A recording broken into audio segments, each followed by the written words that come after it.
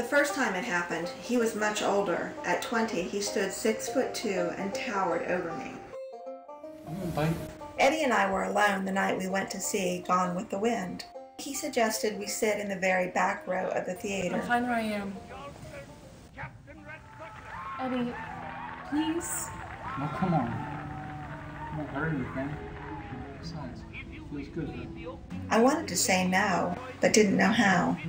What are you doing? I need you. Please don't tell me no. Besides, I brought you here to the movies, didn't I? I want to go home. Now. Fine. Eddie, why did you stop? I need you. Please don't tell me no. I took you to the movies, didn't I? But this is wrong. I've already told you. Please, I want to be married before we do this. That's when he promised me we would be, someday. We're gonna be married one day, so it's alright. And that's how we ended up together that terrible night in early spring 1977 when I was in 8th grade. We're married now, so everything's going to be alright. Nothing will ever make me feel bad again. Nothing can make it wrong now. And the dust would look bad. Are you hungry? I'm not. Well, remember I'm eating for 2 now, so I'm famished. That's too bad, but oh well. If you must eat, you must eat.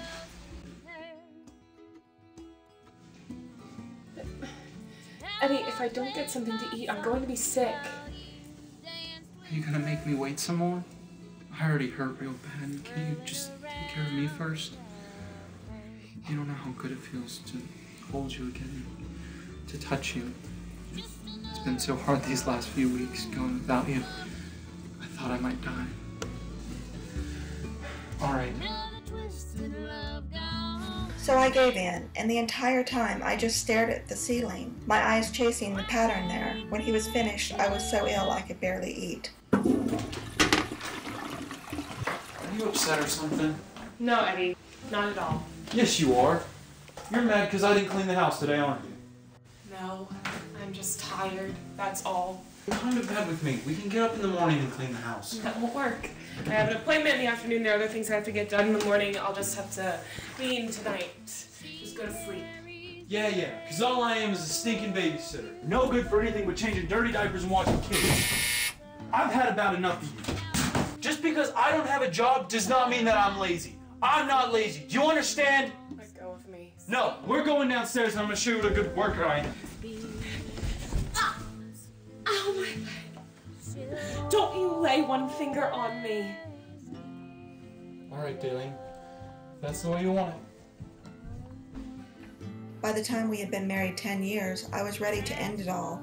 I just had to make it to the bank first, to take out the money I needed.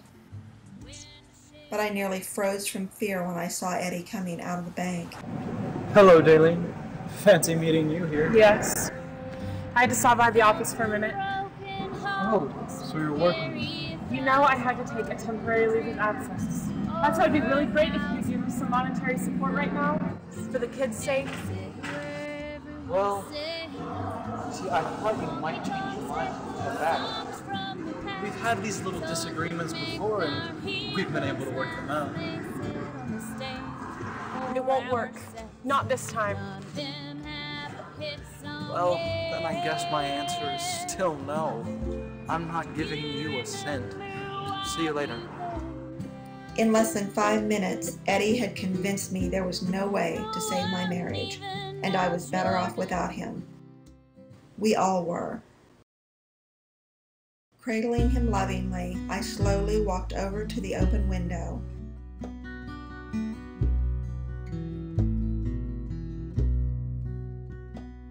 Just a shirt on a rack in a thrift store. Pulls a trigger Held out my arms. inside of my head. And let go. And those feelings come back in a frustrating swirl. And I won't remember at all.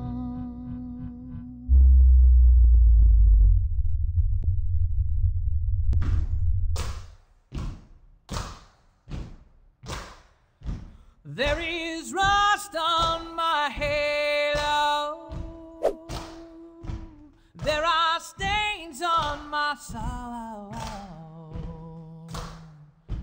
All the lessons I've learned so slow will someday make me whole.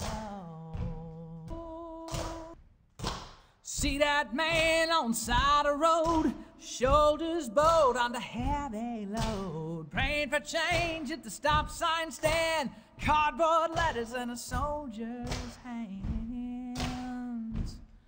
Now wait, I learned not to believe he need love like you and me.